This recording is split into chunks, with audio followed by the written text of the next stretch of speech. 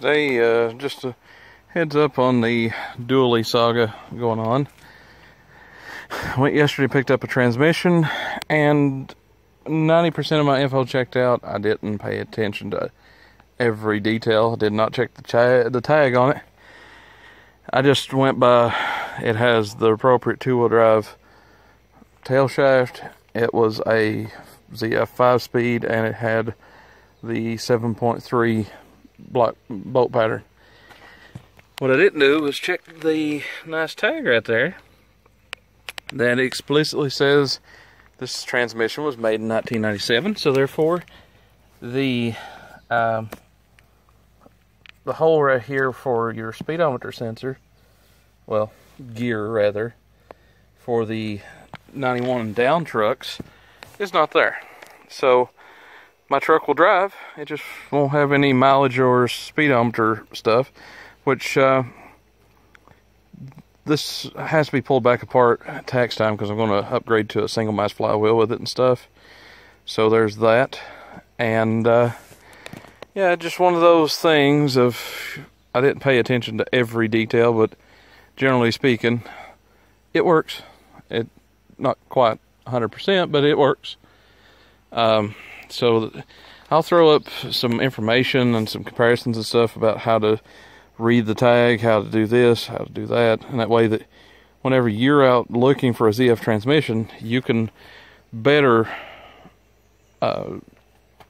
deduce what you've got in front of you.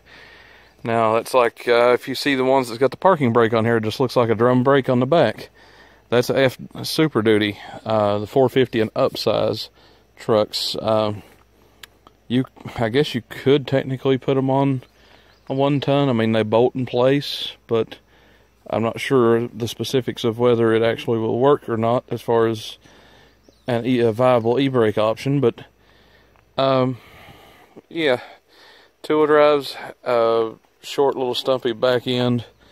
Four-wheel drives, you have a little bit different setup because it's got the housing there for the four-wheel drive.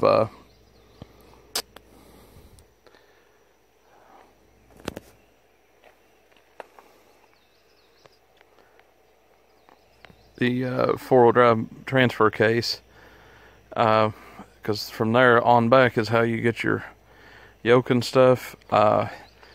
So that's my kind of topic for the day is ZFs. You got 3 different bolt patterns for them. You've got the small block, which is the 300, 302s, or 351 Windsor.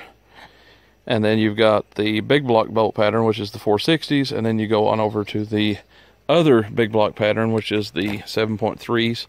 Now, the 7.3 IDI and the Power Strokes do interchange. The difference is in your clutch. And the 92 and up, well, 95 and up is the S5-47 transmissions. Anything below a 95 is a S5-42. And the difference being is just the gears are a little bit different made and stuff. You can actually do a gear swap from a 47 down to a 42 if you've got a bad case on a 47, but you have to do everything at once because the ratios are a tad different. There's not much difference, but when you do the swap, you have to swap all the guts and internals of it at once. So, like I said, that's just my little tidbit of today. Just pay close attention and read the tag on the side. That's kind of why they're there.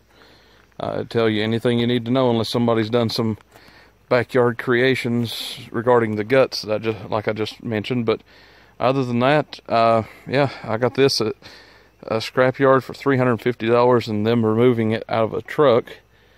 I'll post a picture of that so you guys can see that little escapade too.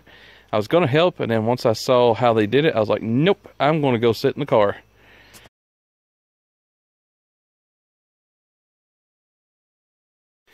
Yeah, that's where we're at here. So far, $850 for the truck, $350 for a transmission.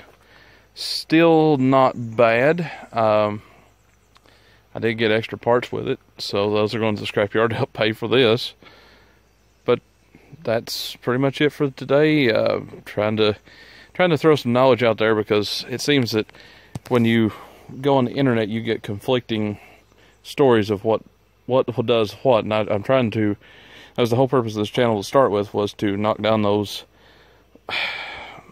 stumbling blocks for people like me that's just getting into a diesel, or people that's been around them but they never really dealt with, say, IDIs, and they've always been Power Stroke or vice versa. Because as much as I want to say they're the same, they're not. They're totally different.